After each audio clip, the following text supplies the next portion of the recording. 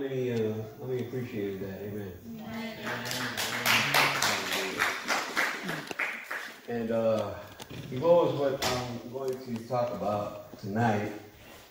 Wednesday I talked about the significance of the Last Supper, the historical significance, the present significance, and what it really entitled. Amen. Christ being the blood that was put on the doorpost, and his death angel will pass over us. Amen. And and how he was the bread of life, torn apart for everybody to partake in the world. Amen. And tonight I want to talk about the power of the cross. In 1946, May 21st, in Los Alamos, New Mexico, there was a young scientist. And what he was doing, they just discovered, amen, the use for atomic particles. They have a radioactive materials called U-235. Very, very high, amen, And so what the experiment was this young scientist, and he's done this countless of times, he would put these two U-235s together, and they will start a chain reaction. The important thing to do is, right before that chain reaction completely takes place, you have to separate them. Because if you don't, there'll be an explosion. And a mass explosion. Well, that's what happened with this individual. He put the two things together, and he knew when exactly he was going to take them apart with a screwdriver. But unfortunately, that moment that he was going to take it apart with that screwdriver, the screwdriver slipped out of his hand. And before long, the radioactive material was turning the whole room a bluish tint color, and he knew he had to do something. He had one or two choices.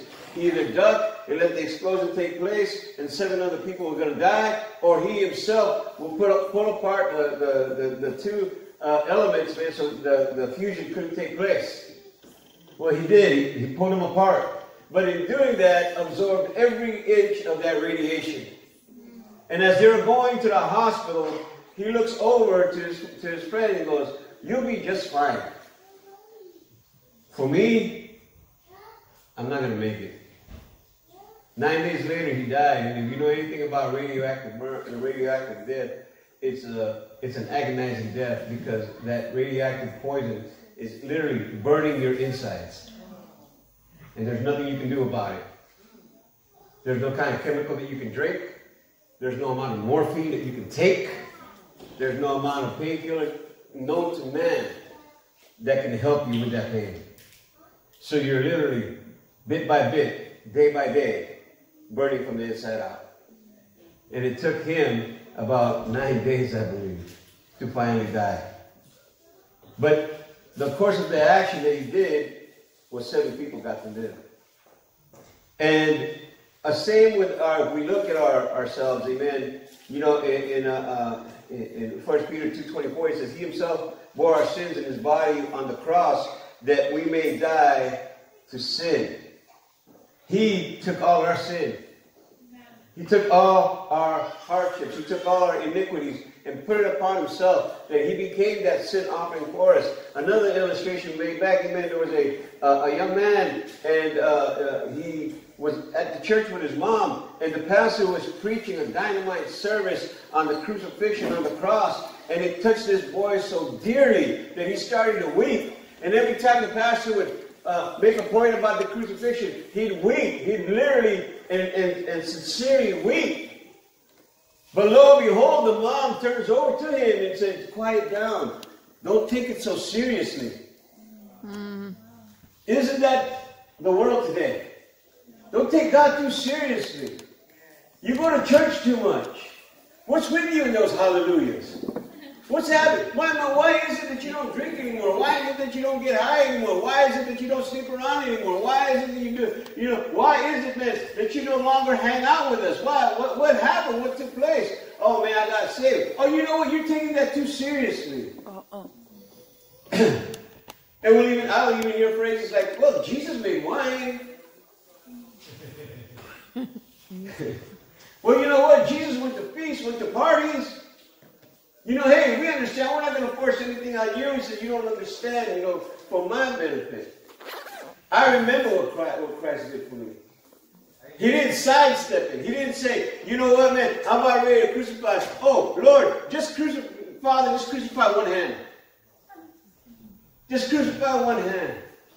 We can go, amen, and think we can live the way we want, and then dare look at the cross and say, oh, Lord, I believe. The power of the cross, amen. This individual, that illustration, was actually this young man, and he could not believe it. Don't take God too seriously. Don't take taking this too seriously. See, the cross should compel us with gratitude. We should look upon the cross. We should look upon that day. We should look upon that time, man, and say, God, thank you. Thank you. Thank you for doing what you do. Thank you for doing what you did. Thank you for saving my life. Thank you, Lord, for saving me from the pit of hell. Thank you, Lord. Thank you, God. Thank you. Amen. I love what Brother Mikey said, man. Those things that happened to me, they happened to me. I'm glad they happened to me because now I am where I am. Yeah, that's right. But you wouldn't believe in how many people, amen, are in the same boat as that. And then when you go over to them and say, you don't have to do that, Christ is the answer, they look at you like, oh, no. Because right away, everybody wants to think of it as a religion where you walk around all day with your hands folded and you hum. People that don't live a Christian life never know what the life is about. That's right.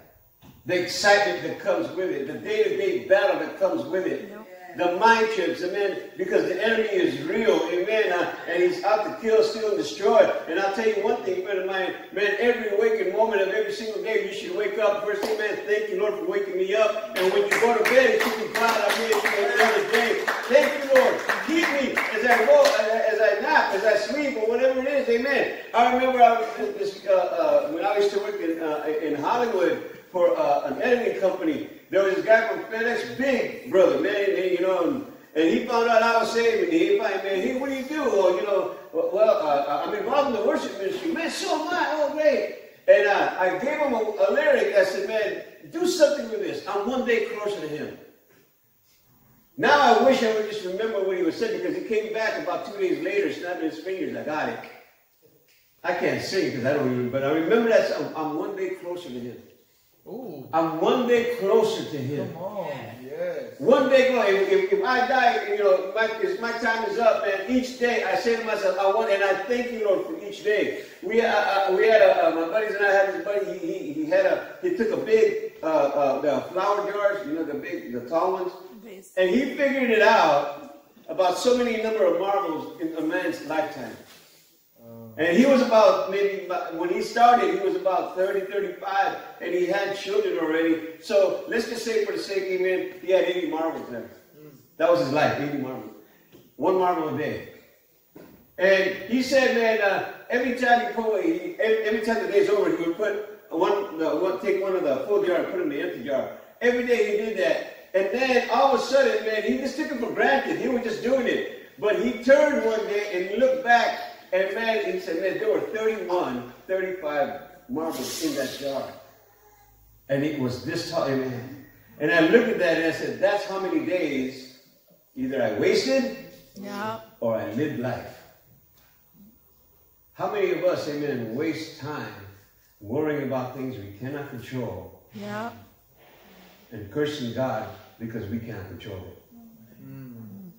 How many of those days, I wonder, man, when you was looking at it, how many days did you give to the Lord? How many days were you happy? How many days? Because our life is but a vapor. Come on, yes. Man, that's the word of God says. Amen. 1 minute is here, next minute is gone. Yeah. You know, the way I wanted to die, I was afraid to die in my sleep. So when people would stand watch, I would ask them, hey, man, hey, Roberts, come and check up on me about 2 o'clock in the morning. I go, why? He goes, why? Because I just want you to make sure I'm breathing. He said, get the heck out of here, man. You know, what do you want me to do? Put a mirror underneath your nose? Hey, well, you hear me snoring. You know, no, I ain't. He goes, why? He goes, I'm tired. I'm afraid of dying in my sleep. So I want to die in a blaze of glory. I want to die with my shoes on. I want to die with a grenade in one hand, man, and my MP5, and man, you know, my H&K, man. God bless it. Yeah. And he looked at me and said, yeah, you're insane. But I was afraid to die. I was afraid to die in my sleep. Amen. But this individual was counting the days. And I wonder, amen, if we count the days, how many of those days did we live free, truly free? Yeah. Because God, the Bible says the truth sets you free. Right? The truth. What is the truth? The truth is God. I am the way, the truth, and the life. So if we know the truth, and he says he never leaves us nor forsake us, he says he'll supply our needs, he does it. He says that he'll always be there. How many days did we spend not 1 ounce of gratitude? Yeah. Not one time did we thank him. Yeah. Not one time did we say, Lord, I thank you because your death made it possible for me to spend eternity with you. Yeah. Your death, amen, put away my sin, amen, and washed me by my iniquity, amen, and I thank you. How often do we thank God? Yes. Come on. There was an accident in Lake Michigan. Do you know what the sidewinder steamboat are? You know, the big wheels? Okay, you know, there's the paddle was in the back, and then the sidewinders are two on the sides. Anyway, there were two of them that actually collided. And about 393 passengers were on board. Both of them. 279 drowned. But there was a man named Edward Spencer, a young man, a young boy actually, seeing the situation of blood. He plunged into the lake and swam and helped the drowning people. Amen. He brought back, let me see if I can remember this. I wrote it down. He brought back to safety, amen, about 17 people. 17. He was going to go back for more, but he got so weary that he collapsed. The nerves on his legs were so completely destroyed that he could never walk again. He was an invalid to the wheelchair. He was that for the rest of his life. He was a young man when that happened because on his 18th birthday, 18th birthday, he was already confined in a wheelchair. They asked him, what was the most vivid memory of that dreadful day? And he replied, not one of the 17 ever came back and thanked me. Damn. Oh, wow. Not one of the 17 came back. Were there not 10 lepers? Were there not 10 of you? Come on. Yeah. Yet this Samaritan, this young man came back and you're the only one that thanked me? Yeah. You're the only one that thanked me out of all them, and those are the people that are supposed to know me, but you, man, an outsider comes and thanks me? You see, there's times, church, where we need to understand, man, that thankfulness, man, showing gratitude to God is important. Yes, amen. Because you acknowledge the things that he did for you, the most monumental thing. Because the Word of God says, man, while we were yet sinners, Christ died for us. That's how he showed his love for us. Amen. We have to, man, while we were cussing and fussing and doing our own thing, God knew way in advance, way in the future, way ahead, that one day there is going to be a room full of people in the Antelope Valley, amen, of New Hope Ministries, a room of people that are going to need a Savior. Yes, amen. He began to explain, amen, to the disciples what we must do, what he must do. So, you know, it should compel us to gratitude. Amen. The cross should compel us also self-denial. Yes. Watch out, here we go. That's really good. Thanks for the warning. That's it. I'm done. No more. In Matthew chapter 16, verse 21 to 27, if you want to read it just for the sake of time, I want to go on, but he tells his disciples what's going to happen, what was going to happen, what was going to take place. And Peter says, man, you know, that's not going to happen to you. He said, you know what, Peter, you don't know what you're talking about. He says, hey, I'll never let that. Say, Peter, you know, and again, I'm paraphrasing because I believe that's what the conversation went. You know, Peter was like, man, it ain't going to happen to you. They ain't going to let that happen to you. I got your back. Don't worry about it. Peter, be quiet, man. You don't even know what you're talking about. You go, oh, no, they may run.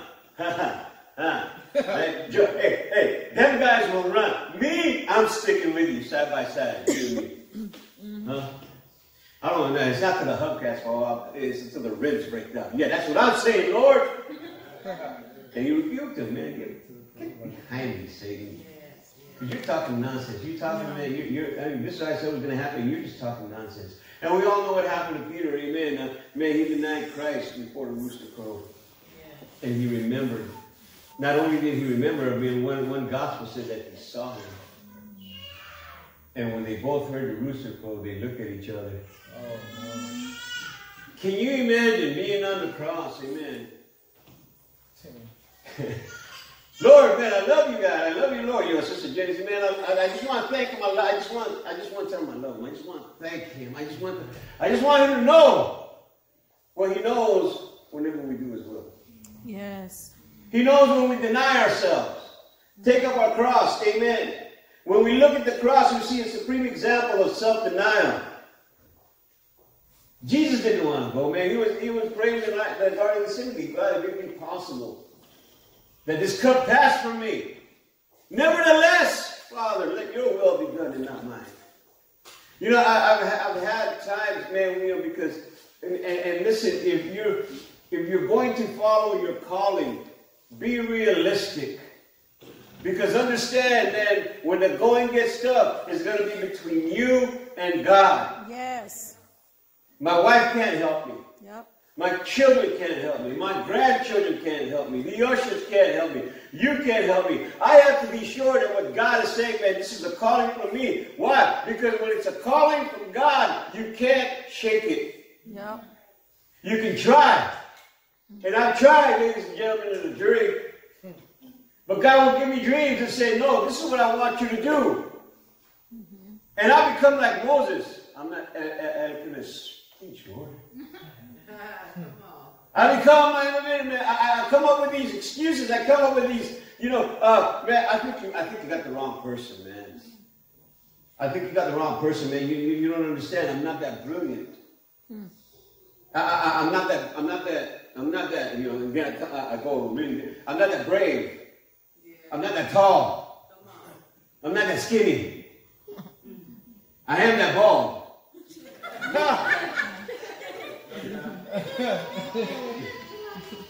You know, and it's one of these things, church, man. But when I look upon the cross, and I look upon my Savior there, if I can do this for you, can you at least do this for me?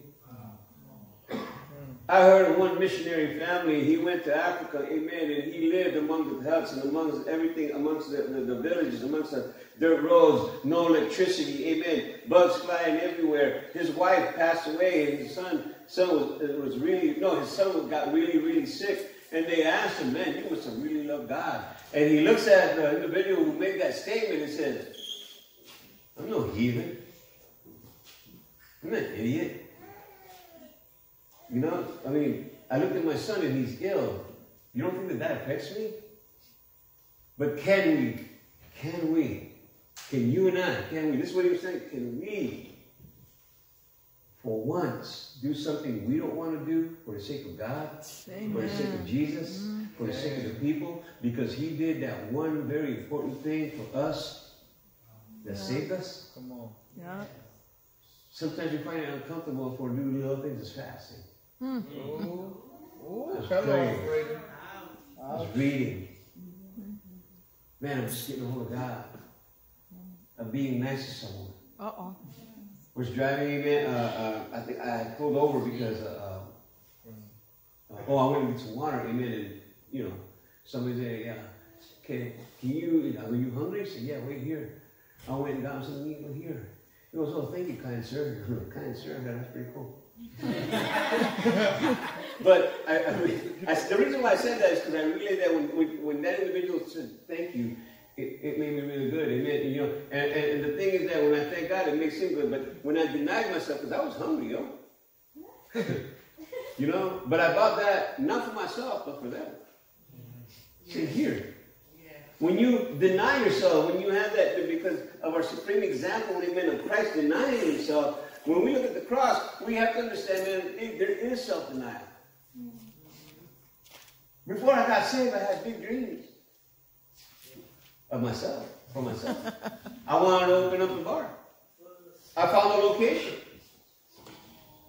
Uptown, amen, Wilshire Boulevard, where all the high-rises are, where all those business people are now. We'll love to take a drink before they go home. There used to be a little restaurant, nightclub, bar thing called the Red Onion. Oh.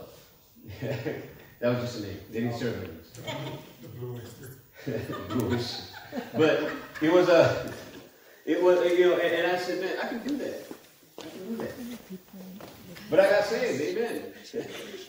And it just didn't feel right, amen. But there are things that, you know, we have to walk in a way where, you know, we're putting God first. It's time to start putting God's will ahead of our own. See, we need to put a check, amen, in our priorities, amen, because it's been, you know, well, quite frankly, amen, it's been, you know, it's been too long. And we should deny ourselves, amen. How important is that? Well, let me give you another illustration, amen. In San Antonio, amen, Texas, the weather outside was about 101. Well, these people, amen, were walking in the parking lot where they noticed a 10-month-old child, little girl, was in the car with the windows rolled up. And they looked at this individual. They were looking at it was a mom and the aunt. And when they realized that they left their 10-month-old baby in the car, they were frantic. But they also locked their keys in the car. Oh. So now they're trying to get the car window open. They're trying to use hangers and everything. And this individual, this man came, amen, and I wrote his name down because I thought he was pretty good. Fred Areola. He came by, he was a tow truck driver. He came by, saw the commotion, saw the little baby, the 10-month-old baby, already turning purple, already foaming at the mouth. So he gets, amen, a little hammer, he gets a wrench, and he smashes the window. He smashes the window, amen, and man, it unlocks the door, he pulls the child out, amen, and man, puts some cold water on her body so she can start cooling down. The kicker of that is, the mother, the owner of the car, was angry at Fred for breaking the window. But isn't that sometimes the way we look at things? We get mad because we want to do our own thing. Why do I have to do that? Why do I have to go there? Why do I have to? Why is this and why is that? Lord, okay, I don't want to do that. You know, when we go to other churches, when we go to overseas churches, man, it's exciting. It's great. It's pumped up. When you start going there, you're excited, man. You know, man, you're flexing like Arnold, man. Watch out, man. You're gonna go. I've been prayed up, fasted up, man. I'm going. Let's go. Pray God. But the battle doesn't stop over there, man. When you come back, be ready for a counterattack. And the only way you can combat that counterattack is that you deny yourself and say, man, I need to go fast. We just been on a fast. I know, but I need to go on because now I see the enemy coming. And I have to get a hold of God. I have to remember, amen, that I'm just a man. I have to remember, but you know what, that the enemy is still around and that he's still killing, stealing, destroying. And I have to get my defenses up because those are the times, amen, where, man, and if you've gone with us and you help me pray, you know it's draining. The first time that we went to Mexico, what Tijuana, man, it was just my wife and I. One church, man, had over 100 people. The other church had over, man, close to 200. And do you know that every single one of them came up to the altar? It felt like. It felt like. And they did not leave until they were prayed for. No air conditioning. One church had one entrance and one exit. That was the back door. Fans are going everywhere. You know the oscillating fans? I tried to be cool. I didn't want anybody to know I was hogging the air. And I was following it around. You know, I'm trying to free. But it's self-denial. When we went to Honduras, amen, there was this lady that, it was a dirt road, the first church we went to.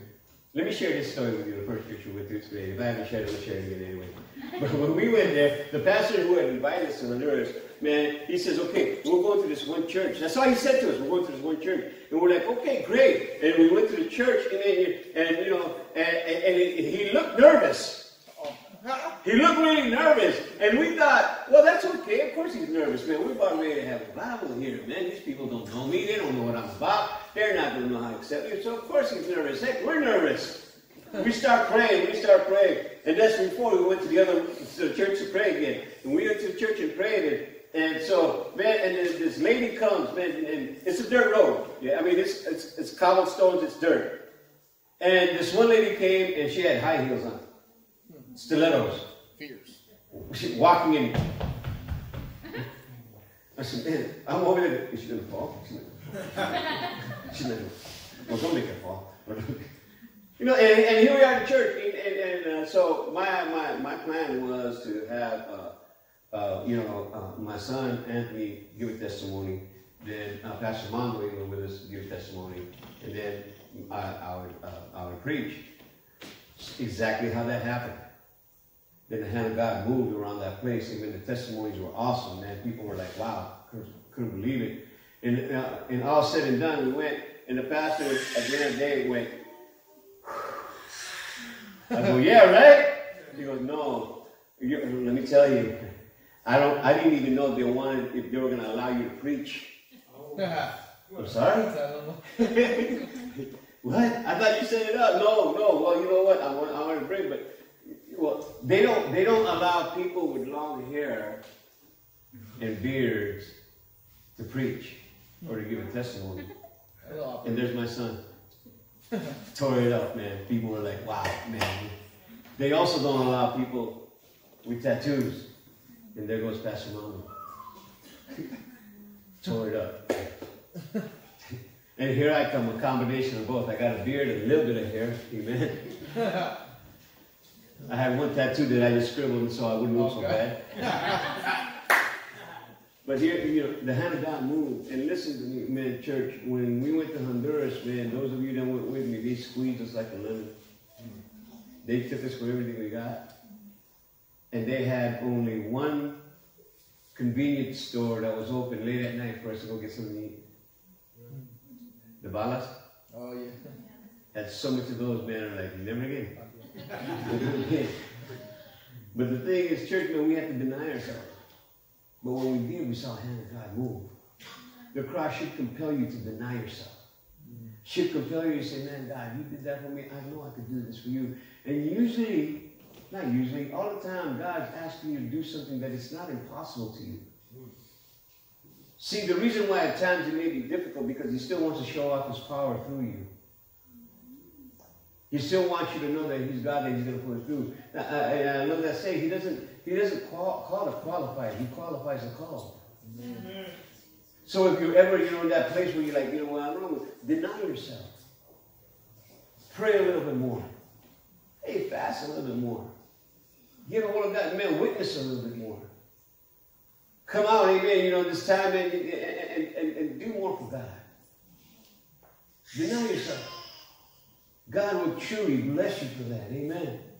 The third one, amen, is she compel us to have a poverty spirit. Don't stop at poverty, okay? It's a poverty spirit. Come on. Because God said, blessed are those who are poor in spirit, for this is the kingdom of heaven. Matthew 5:3. The poor in spirit is to acknowledge the spiritual poverty. In other words, man, spiritual poverty means you can't do this by yourself.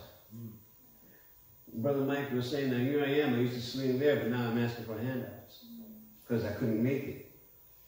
See, I can't make it on my own. I need help, and I have to recognize that I'm spiritually poor because, man, I cannot do this on my own. I cannot get up day in and day out. I cannot, think of sermons, man, for twice a week, sometimes 3 times a week. I can't think of sermons, amen, on my own, man. Okay, you got invited to this church. What are you going to preach on? Got to get a hold of got to get the mind of God, amen, and tell them sometimes, man, it's something that I've already had. Sometimes it's something, man, that is new, and there I am, man, racking my brain trying to say, well, which way do you want me to go with this? Hurry up! I'm taking my time, don't worry. See, the power of the Spirit means just that we cannot do this walk on our own. We cannot be, amen, Christians on our own account. Yeah. Try being nice. Now, try being nice when your significant other got you mad. Try being nice at work or at school or at the market Or even, amen, at Walmart, when this lady's dog got into your face, amen, and now you want to, you try it, you can't. We need God's help. Amen. That's why the Lord says, man, if I be lifted up, if my name be lifted up, if we lift up Christ, how do we do that? When we have a heart of gratitude, when we deny ourselves, when we are the Lord, I can't do it. Man, how are you doing this? All through God. All through God. Yes. People come and say, that was a great sermon, man. Thank the Lord. I'm not being religious. Thank God. We've had places, man, hey, man, I've had people come, how long you been playing? I don't know, man. I just mess with it. I'm not a musician per se. I just know how to play without nothing. Well, man, you're really good. Oh, thank you. And I go, man, thank you, Lord. I never learned how to play any of these instruments until after I got saved. Just the pastor at that time said, man, we need a drummer. Now, I thought he wanted me to help him pray for a drummer. So I said, well, praise the Lord, Pastor. Yeah, we need a drummer. We'll get a drummer. That's what we'll get a drummer. In Jesus' name, we'll get a drummer. And he looks at me and says, oh, yeah, we're going to get a drummer. We're going to get a drummer. Yes, we're going to get a drummer. No, you're a drummer. Yeah? Yeah. And I told you, amen, the first time I played, man, they said, okay, have a few song service, cut, take them out. Then after that, man, we need a bass player. I already know. Okay, I got it. And after that, we need a guitar. I got it. I'll learn it, And listen, man, it took some time because back then it was like, hey, learn this song tonight. We're gonna play it tomorrow. How's that possible? But when you come to a place, amen, where you're spiritually poor, and the Word of God says in 5:3 in Matthew, amen, it says, "For theirs is the kingdom of heaven." Because you lean more on God. Yeah. When Jacob fought, amen, the angel, amen, he didn't let him go until he said, man, I'm not going to let you go until you bless me. How did he bless him, man? He took his joint out of his socket. Yeah, how is that a blessing, Lord? But from now on, when you walk the way you walk, you're going to know that it was me that did it, and you're going to rely on me. You're going to rely on me. Everything that you do from now on, I need you to rely on me. I need you to, man, and I've heard pastors, man, when they get out to the field, man, they'll tell the Lord, the day I need to buy my own clothes, buy my own shoes, pay for my own food, pay for my own mortgage or rent, pay for my car, is the day I'm going to quit the ministry. And do you know that they have never had to pay one since because God always provided. But why? Because, man, they're telling the Lord, I can't do this without you. I can't do this without you. No. None of us can be here without God. Come on. We can say that we're all good. We can say we can walk the walk, man. We can talk the talk, amen. But when it comes down to it, man, can you walk it? Not without God. Yeah. I'm the branch, you are the vine. Without me, you can do nothing. Now, that may sound a little bit harsh, but what he was really saying, if you abide in me and I abide in you, I'll give you the desires of your heart. But understand, when you abide in me, I'm working through you. Yeah. So that means abiding in me means being clinged on to me, means being set together. If we are the branches and he is the vine, and when we have to lean on him, where do we have to lean on him from? Well, if you know anything about plants, it comes from the roots all the way up, amen, through the trunk, and when it gets down to the vines, amen, and then it distributes out throughout the others. See, if you want to be fed of God, amen, then we need to know, man, that we are poor in spirit and we need you. We need you. And, I told my brother, when I got married, I was talking to him, man, he goes, hey, man, you pulled up, man, congratulations. I go, yeah. But man, I tell you what, next time, let us know way in advance. And I go, and I said, okay. And I took about 3 steps and go, wait, next time. Hold on, man. How long do you think this is going to last? I want this to last forever, man. I'm not doing no next time, brother. I couldn't do it without that. We are so different. I mean, to this day, when people find out, you know, where she came from and where I came from, they're scratching their heads. How did that happen? I said, well, we met in church. Oh, did you now? Yeah, we met in church, man. We didn't know each other, man. It wasn't for church. Yeah. You know, when my friends found out, man, you know, yeah, man, I'm getting married, and man, they were like, oh, great, who is she, and this and that. And, you know, I could tell that they were shocked. You know, because they were thinking, man, you know, really? See, that's great, man. But I can't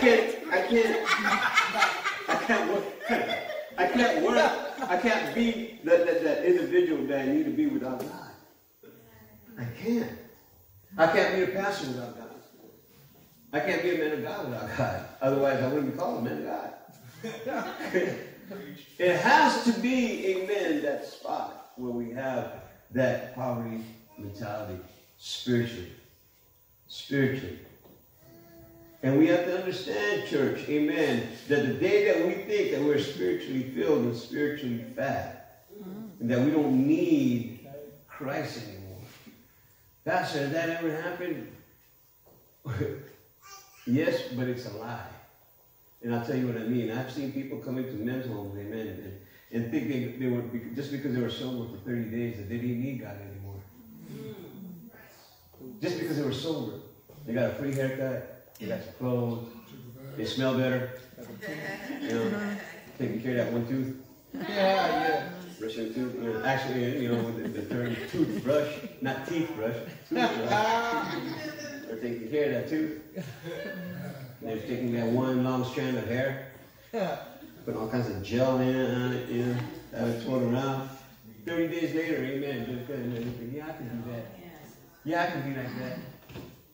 Yeah, I don't need this anymore, and they take off.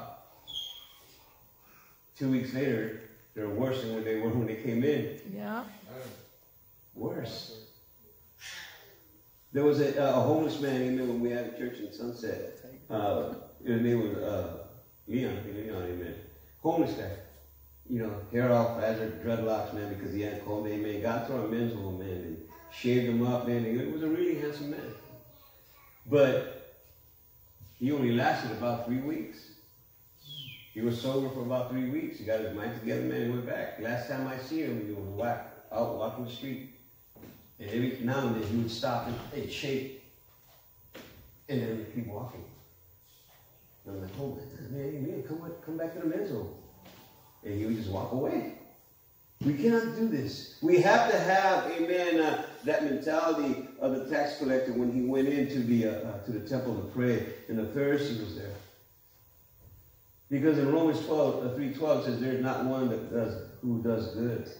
Not one. And of course, 3:23, for all have sinned and fall short of the glory of God. One more, Luke 5:8, Peter said to Jesus, go away from me, Lord, for I am a sinful man. When the publican, amen, and when the Pharisee and the publican and the tax collector came to the church to pray, man, the Bible says that the Pharisee stood up and he started comparing himself to other people. See, that's when you know when you're not spiritually poor, man. That's when you know, man, you filled up your spirit with pride. Yeah. Because now you're looking down at an individual and saying, thank God I'm not like him. Oh, lo and behold, brother, sister, that was you. That was you. That was I. And can I stand there and say, thank God I'm not like this? No, thank God, Lord, that you delivered me out of that. Yes, now let me tell this man, hey, look, what you're going through, I went through. I went through. You know, one thing that I really, you know,